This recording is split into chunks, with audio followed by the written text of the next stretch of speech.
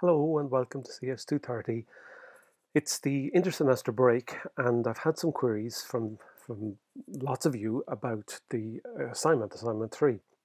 It's due at the end of the week, and this one really was all about manipulating tables.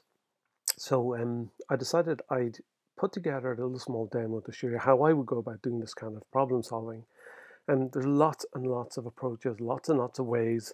You can create some HTML, you can update that HTML, then you can manipulate the DOM and then try to extract all the information from the DOM and save it and generate objects and so forth. So lots of ways to do it. My approach is slightly different. So, and I'm not going to give you the full solution to this here in this particular little lesson, really, but I want to get to show you how you might produce this kind of effect. And I'm going to use a data model, which is a JavaScript object.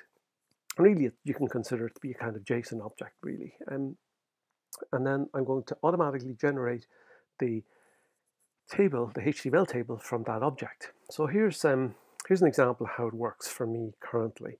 Let me see if I can find it here. Okay, so you can see I just have a piece of code and I have a button that says create a table from a JavaScript object, and then I want to show the JavaScript object so we can see this. Now, the table doesn't exist currently. It doesn't exist, it's not in here anywhere in the program. I have a little function, I'll show that to you in a few minutes, that allows me to be able to create this. So I click this button and I have a table. Click it again, I get a new table, and another table, and another table. It just generates tables. So it does a lot of the things that you want to be able to do. It has the styling here, it has the alternating colors, it generates a random name, and here it generates a random number. It has the initial five columns, each with a random data. Now I know some of those would have dashes, but I haven't done that. I mean, I'm not going to give you a full solution, as I said. And here I calculate an average of those as I've generated them. This is a proper table, but actually, it didn't exist anywhere as a HTML in advance of me clicking this button up here. I click the button and it just generates a data model, and then it generates a HTML table from that data model. And you can see the current state of the data model by just looking at this click button here, the JavaScript object, and here we have the object that's been converted to JSON with a string5 function. Okay, and this data should correspond pretty much to everything that's in this table. So here's the object as it is in memory converted to JSON, and this is the view, if you like, the representation of that when I run my code.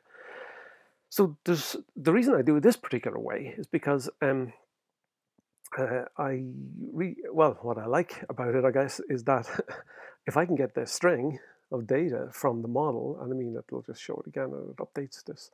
And if I can get this, then I can convert it to a string, as I've said already, and then I can add it to a cookie and save it, and then I can copy it back from that cookie again. So the load and save just means taking this data and putting it in the cookie, taking it back from the cookie, and then using this data object to generate the table. So it's a very quick and easy way. It handles the structure, it handles everything else. Now there's a bit of dynamism around this table here. All it does is builds all this table. I'm not showing you how to add in extra rows or columns or anything. That's very straightforward to do as well, I guess. So let's have a look at the code to do all of this. It's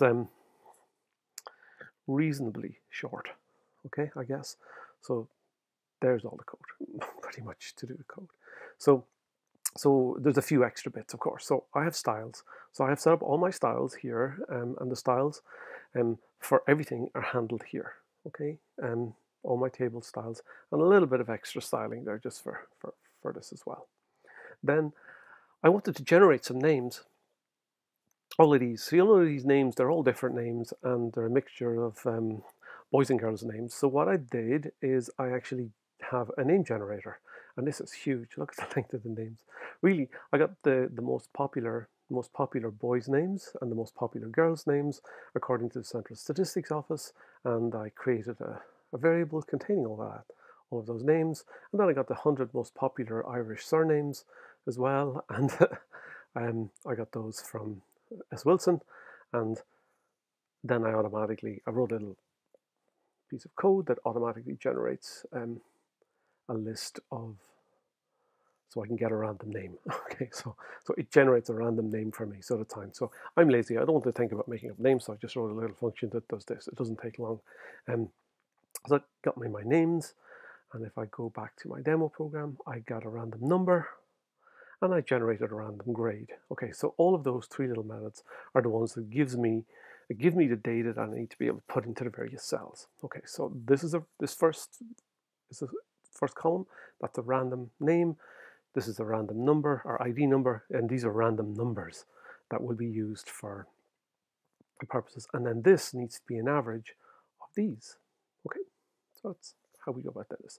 So, okay, so let's go from the beginning again. So when I create my original HTML page, I just have a button, a space in here to hold my table, another button, and some space afterwards to hold my JSON.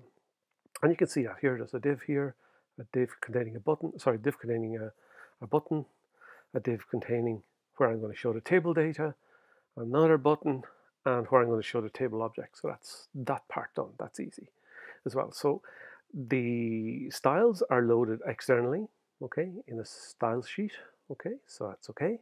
And the get name functionality that I showed you in this other little file, JavaScript file here, that's loaded in as well. Okay, so you don't have to worry about those. You could write your own little function to just generate a random name if you wanted, or a random number or something. I'm lazy, so my random number generators are quite short, just one-liners if I can do it all possible. So the hard bit then is the table. So I start off with a table, and it's just a JavaScript object, my table, and then I generate this. So this function here, as you can see on the screen, is everything that generates the table data. It's 1, 2, 3, 4, 5, 6, 7, 8, 9, 10 statements of JavaScript. And that does everything. So the first thing I do is I iterate over the number. Okay, I pass the method, say I want to generate a table with a fixed number of rows. So I could go down here and generate a table. Where did I do that? This generates the table. Here, 20. We want the 10. I can just save it there. I got a 10 table element, so it's fine.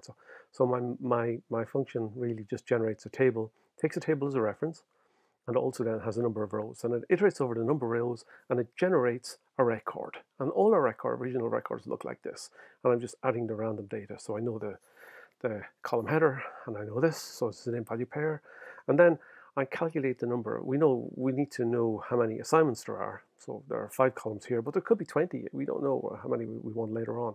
So I have a little bit of routine that I've written here that looks and searches for a column that has an assignment header.